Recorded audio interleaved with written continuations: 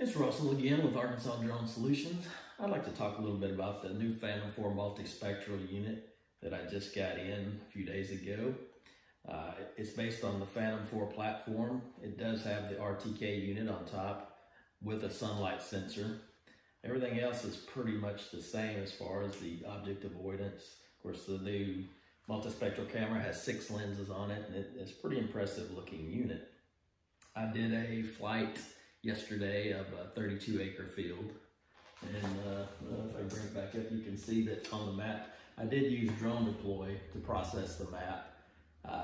It left out in several of the pictures because drone deploy at this time doesn't have support for the multispectral unit. I do have Terra. I uploaded the information into Terra, but at this time I don't have the activation code for the free year that comes with the Phantom 4 Multispectral, so I'm still waiting on it. I did use the Ground Station Pro that came with, I can get it back up, of course it just closed on me, that came with the app, or came with the unit. So I did plan the fields in Ground Station Pro.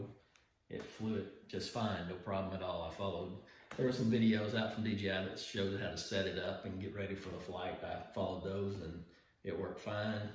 It does take a tremendous amount of pictures. I believe on this 32 acres, it took over 1,750 pictures. So, I mean, it's knocking those pictures out. It flew it.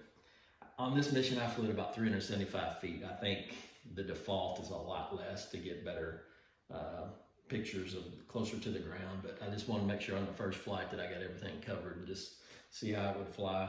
So far so good. I will update when I get more information about Terra and activation code and my experiences. And again, I'm Russell with Arkansas Drone Solutions. If you need one of these units, give me a call. Appreciate it.